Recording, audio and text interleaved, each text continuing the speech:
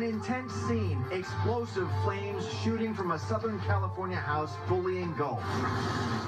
A Stockton firefighter is a true hero tonight after helping to save the life of an elderly woman and her 3 dogs. He was attending a family reunion literally around the corner. We spoke to Captain Mike Smith via Skype tonight, and while we are calling him a hero, he will tell you he was just doing his job. Wearing only the T-shirts on their back and no gear, they were all about saving lives. CBS 13's Macy Jenkins spoke with the Stockton fire captain tonight about his heroic deed. Macy. That's what we thought when we saw this video. A house in flames near the beach in Oxnard, and just down the street, Captain Mike Smith of the Stockton Fire Department. We were staying at the beach house, and my sister came running into the house and said that there was a lot of smoke down the street. He tells me he grabbed his daughter's boyfriend, Jake Tibbetts, who happens to be a volunteer firefighter from Illinois, and together they drove towards the flames.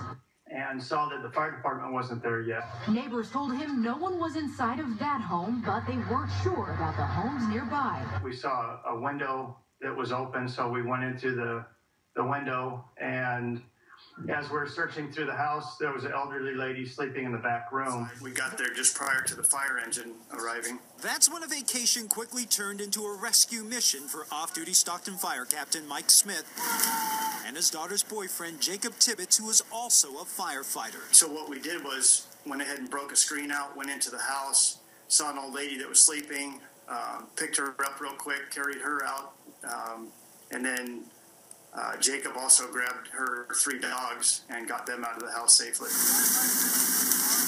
When Oxnard firefighters arrived on scene, they continued to pitch in. That's Captain Smith and Tibbets wearing the red T-shirts and black shorts. They were short-handed, so we jumped on some hose lines, gave them a hand, backed them up a little bit. The stack's clear. We're going to do the off on this roof here. Once we were pulling hose lines, we were standing right with the other guys. It was one of those things where we really thought more about making sure these guys were backed up, weren't taking all the pressure from the hose. It wasn't anything that we really thought about. Oxnard Fire Department, those guys were great, and I appreciate them letting us give a hand, and they did a great job.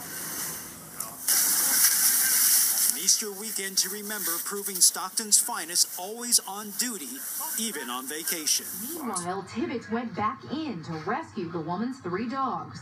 Everybody was fine. I know that they had gone down to vacation with their family, and like all the families were coming together. I showed this video to Smith's neighbors who've known the family for years. I'm totally amazed by the whole what happened, but I'm not surprised. Mike does this kind of thing. This is Mike. He thinks of others before himself. He really is. That's the kind of person he is. What do you say to that? Both Jacob and I were just out there doing what we were trying to do. It wasn't anything we really thought about. Smith's neighbor, Lisa Colt, says she's amazed at his quick reaction, and she's glad to have him live nearby. Good to have in the neighborhood. Right around the corner. Great neighbors. Yeah.